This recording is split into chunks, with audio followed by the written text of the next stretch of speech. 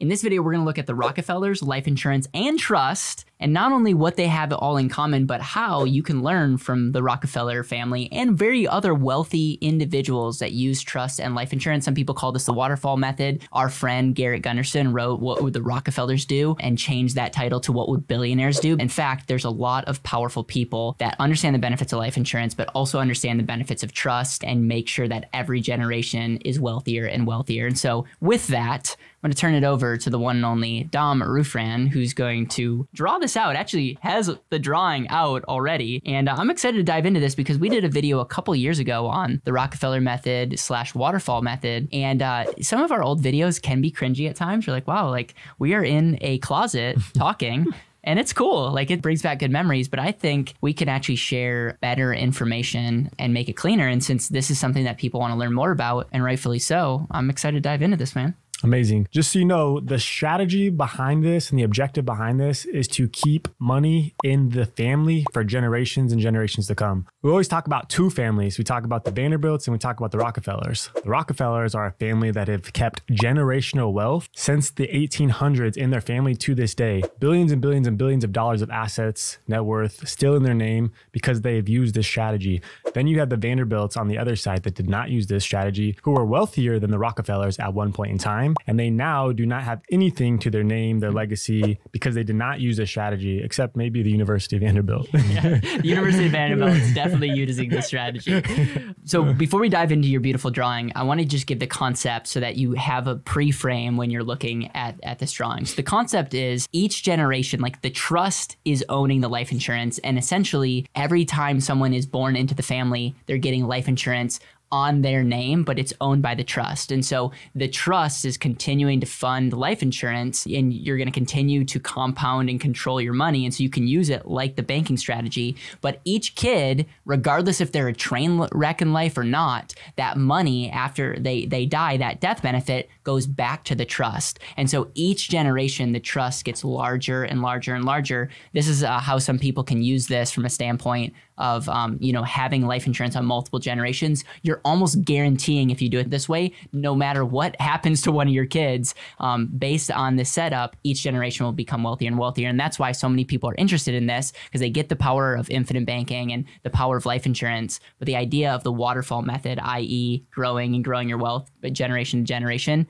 guaranteed, is pretty attractive. I love it. That was a great overview. All right, let's jump in. All right, Caleb did an amazing job of talking about the concept, and now we're going to look into how this can practically go into strategy. So first and foremost, this is not legal advice. This is just sharing with you how the strategy works. Okay, there's three important people when it comes to this concept. Okay, there's going to be the grantor, there's going to be the trustee, and the beneficiary. Okay, the grantor is essentially the person that is setting up the trust. Okay, that is the person that is going to pay the premiums to the trust to then pay the premiums for the life insurance policy. Okay, so it sounds kind of complicated, but just essentially think if you're the one who sets this up, which will likely be you who is watching this video, you will then pay dollars to the actual trust, which the trustee was then supposed to come in and execute on that, which will then pay the premiums to the life insurance company. So that's when the trust will essentially be funded. So you can see here, we have this grantor being pointed to the life insurance trust. You can see dollars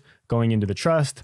Life insurance is inside the trust. After that, when the grantor dies, right, because the grantor is the insured dies, a death benefit is then paid out. When that death benefit is essentially paid out, it's going to pay out to the beneficiary, which is the trust. The trust is essentially dollars are going to funnel to that trust. And once the dollars funnel to that trust, those dollars have to be distributed somewhere. So where are those dollars going to be distributed to? Well, it's exactly what the grantor, the original person who set it up, wanted to happen, even if they are dead. And so to our right over here, there's a legal document. And there's a box in it that talks about that says, this is how the trust operates. So the grantor set up this legal document is saying, I want this to operate exactly how I want, even if I'm alive or dead or alive, it doesn't really matter. I want the trust to operate in this form or fashion. How does that actually happen, right? Who's in charge of that? Well, that's where the trustee comes into play. The trustee is the individual who essentially controls the trust, who executes on the grantor's wishes. So if the grantor's wishes was to essentially make sure that when the death benefit gets paid out to the trust as the beneficiary, that more death benefit, more insurance policies are bought on every single person in the family. Well, then that's exactly how it'll be executed. So just to summarize, grantor pays for policy premiums, life insurance. When that grantor dies, gets paid out to the beneficiary of the trust. That trust will then buy more life insurance on more people in the family. And then when those people die, those death benefits will then go back to the trust as well, because the beneficiary of those life insurance policies is also the trust. And along the way, the cash value was used for assets, for income, for ways to improve society, way to build bigger, better buildings, churches, schools, give back to charity. And so this is how wealth stays within the family, because it is all controlled and beneficiaried by the trust. And it is also creditor protected as well, due to the fact that it's going to be an irrevocable trust where this cannot be reversed once it is set up by the grantor either. I love it.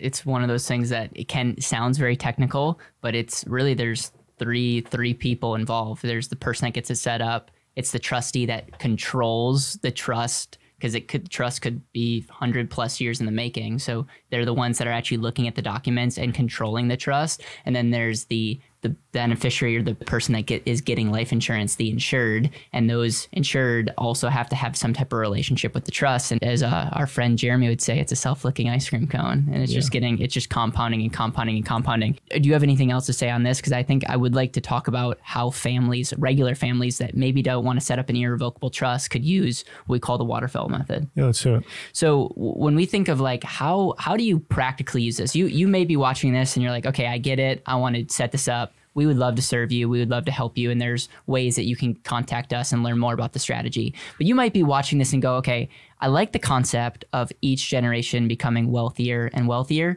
But what we didn't show you in this is there's expenses to maintaining trust. And then there's also, when you set up irrevocable trust, there's some negatives involved. And some of the negatives is you're losing some of the flexibility in it. And I think this makes sense if you're super wealthy. But if you're a family that maybe has a couple $1 million to your name, and there's even some people that are like, are you serious? Like, I don't even have a couple $1 million, but I still want to buy into this every generation getting wealthier and wealthier. So here's a really practical way that you can do this. If you're grandparents watching this, and you have kids that are married, and maybe you have grandchildren, and maybe your grandchildren have kids, this will be a perfect example. You are going to most likely die before your kids and your grandchildren. And like, let's just say you have life insurance, and whether you utilize your life insurance throughout your life or not, you have a permanent death benefit. And that permanent death benefit is at the top. So think of like the top of the waterfall. And then maybe you have two kids that are married, okay? They both have life insurance with their families. And maybe they have children, and each one of them, you buy a life insurance policy when they're little, and it's compounding machines. And we'll just keep it 3 generations for now. When you pass away, your death benefit is going to pass down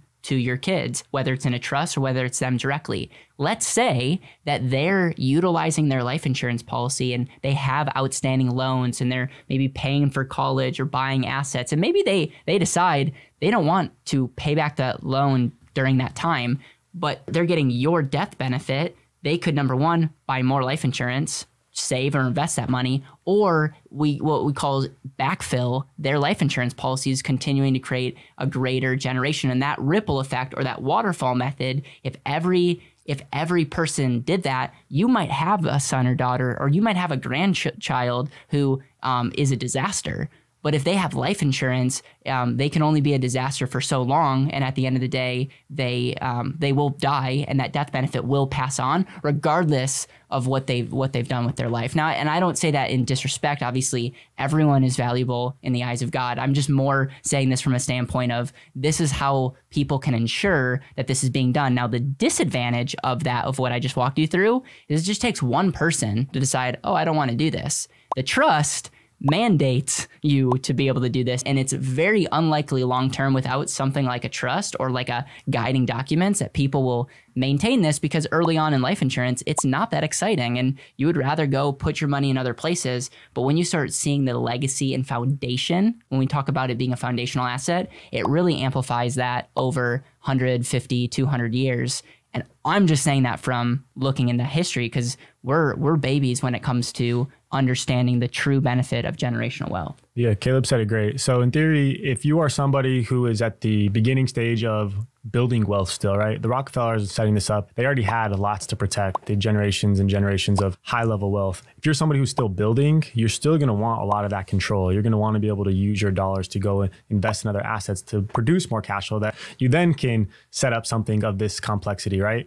And so what he said is a great way to start off is, hey, let's do the waterfall method without the trust. But I think it is important at some point that the people that are waterfall down are educated enough to understand this concept, but also to understand money, because it's better to teach someone how to fish than give them a fish, right? Because then they can be self-sustained indefinitely, and then they can pass that knowledge down to generation. So I actually like a saying that I heard once, which is you don't necessarily pass down wealth to the next generation, you pass down education to the next generation. Because you can pass down a bunch of wealth, but if that person can squander and lose it all in the blink of an eye within literally a year, which is what the Vanderbilts did. And so nonetheless, this strategy is an amazing strategy. Definitely makes sense for specific individuals. And looking at it from an irrevocable standpoint, when it is irrevocable, when you're younger, I think that's a very big disadvantage as well, because life can happen, things can happen, a bunch of things can happen in your life when you're younger to you're older, obviously. So a revocable trust in that scenario could make a lot of sense, but then there's some disadvantages along those as well, in potential like lack of control, or, you know, creditors protection can get into it still because it is revocable and can change. So just in summary, we talked about the Rockefeller method, how they use irrevocable trust. We also talked about the Waterfall method. And I think we can all agree that this is a really good example of how wealth is more than just the money that you pass on, but the values. And as we like to say at BetterWealth, intentional living is wealth. And so one of the best things you can do, regardless of how much money you have, and if the strategy even makes sense for you, is the values. Is your grandchildren going to actually know what you stood for? And who doesn't have kids, I want to start thinking about my money in that way and how much more powerful that will be with the ripple effect. And I know that being a new father, that probably just amplifies the idea of life insurance and the Rockefeller method even more. Yeah, 100%. And the last thing that I'll say is, if this is something that you do want to get set up, it's super important that you work with an attorney, and it's state specific, because there's different state laws per essentially trust and things like that. So I would encourage that. And then obviously to set up the life insurance, that's super important to have that funded appropriately based off your goals. And so to work with a professional in that category is also important as well. Hey, we appreciate you watching these videos. Thank you for subscribing, sharing, and commenting. It really helps other people be aware of these strategies. If you want to learn more about the And Asset and life insurance, check out the And Asset Vault below.